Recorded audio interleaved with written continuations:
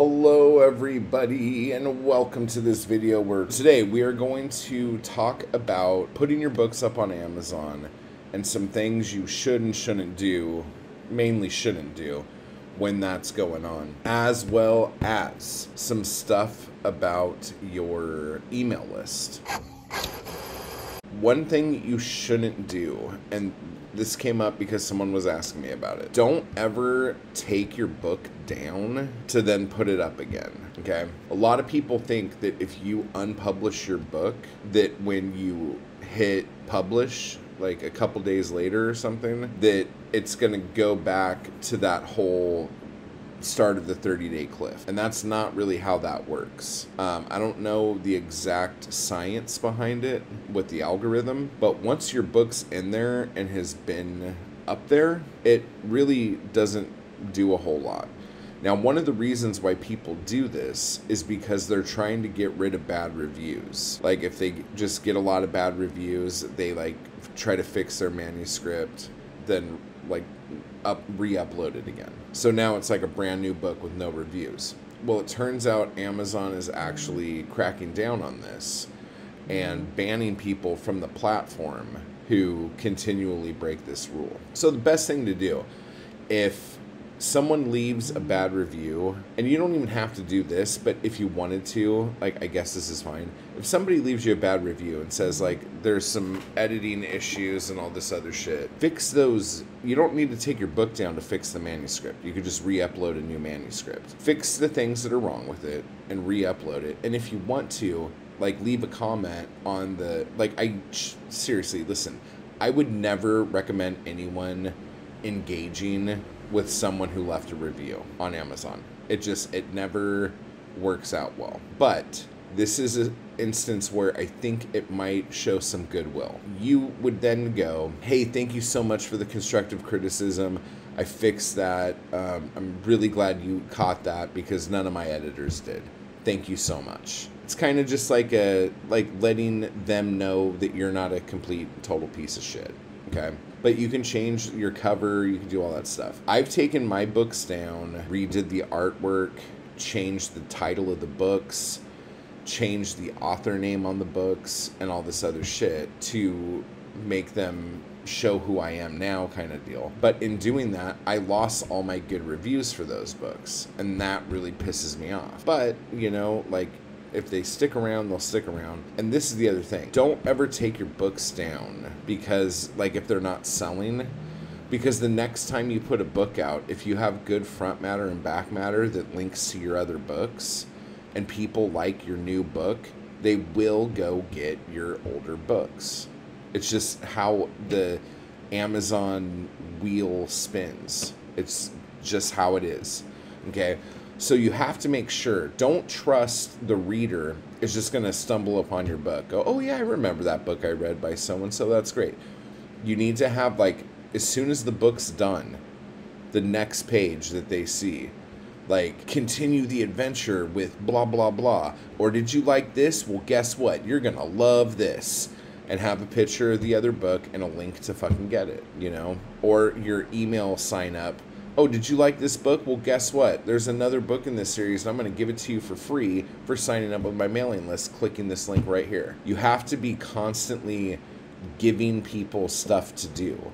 Call to actions, okay? You need to have them. They're called CTAs and call to actions for a reason because they fucking work. So lots of people in all sorts of business use CTAs to let their customer base know what the next step for them to do is, okay?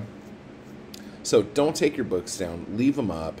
If you need to fix stuff, do that, and you could put, like, when you're doing your Amazon thing, it'll ask what edition the book is, so you can update the edition number and all this other shit if you need to do that, okay? If your book is just not selling at all, I would suggest maybe work on a new cover, maybe a subtitle, but your subtitle has to also be on the cover of the book. At least that's what the rule was last time I checked on that, but whatever. Anyway, this is going to take us into the next step of the question that I was asked, and this is about mailing lists. If anyone ever gives you advice on how to purge your mailing list. Don't listen to them, okay? Because a lot of people over the years have come up with like different ideas and ways like, oh, you know what?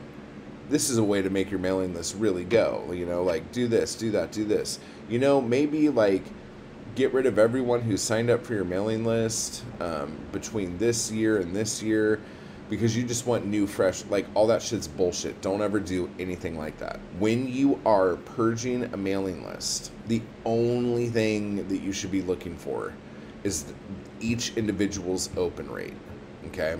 You could do this a couple different ways. Most email service providers, like not Gmail, but like MailChimp or MailerLite or Constant Contact or AdWeber or any of these fucking places, ConvertKit, you can click on the people in your mailing list and see how often they open your emails. If you have people who are never opening your emails, you should probably get them off your list, because that hurts your open rate, okay? So instead of having like a 50% open rate, you might have like a 27% open rate. What that does, somehow or another, I don't know how this actually works, but like places like Gmail will go, oh, this person's sending out a ton of emails right now and only this many are getting open. I don't know exactly how that works, but that's a thing. The other thing is when you're trying to get people to do deals with you.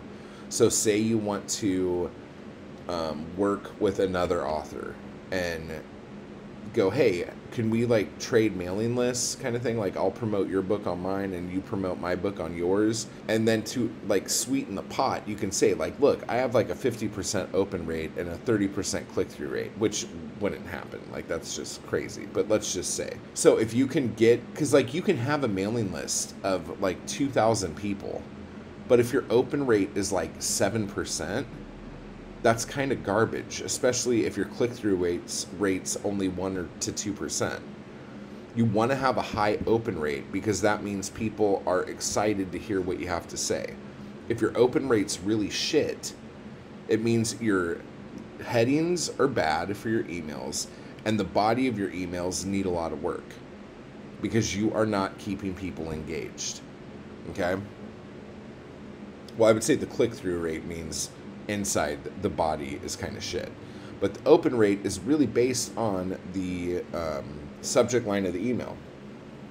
So you need to work on that. But so now that you got rid of people who never open your emails, the next thing to do is go through and find out how many people have only opened like 1 or 2. And most places have like a rating system or a star system or like a percentage system or something like that to tell you who the people are, and you could probably click the rating bit from high to low and it'll show you who these people are. Now what you can do is send a special email to those people particularly that just says like in the subject line, you still interested, with like a emoji or something like that, and then in the body say, hey, I noticed that you don't really open a lot of my emails. If you don't respond to this email, I'll assume that you want to be unsubscribed from my mailing list. And if you do respond, great. I can't wait to show you all the new stuff that I have coming up and all the useful information I can give you over the next couple months. Something like that. And then what you're going to do with this is the people who don't respond, scrub those off your mailing list too. And all this is going to do, it's going to increase your open rate and it's going to increase your click-through rate. Okay? Do that, and just seriously do not listen to anyone who is telling you to make major changes to your mailing list. It's not worth it. And the other thing too, if the person telling you to do crazy things to your mailing list has like social media following of like thousands of people and has like a mailing list of thousands of people, don't fucking listen to anything they say, because they have a huge audience. And what works for their giant audience is probably not going to work for you with the small audience that's growing, okay? It's a completely different fucking thing. Just trying to look out for you guys here, okay? That's what you do with Amazon. That's what you do with your mailing list. I hope this was helpful. If you have any other questions about this kind of shit, leave them down below or send me an email. ihatemountall@gmail.com. Okay? My books are on Etsy. Books are on Amazon. Go get those things. All right? Ty Bart, everybody. And I will talk to you all later. I just want to give a quick thanks to those people who make these videos possible. Anarchy Crew and my followers on Patreon. I appreciate the hell out of you guys. Thank you so much for keeping me going to keep this content possible. You guys are awesome. And if you'd like to join the crew or the Anarchy Crew, just hit the join button beneath this video. And if you'd like to become a member of my Patreon, you can run over to the link down below to do that as well. Thank you.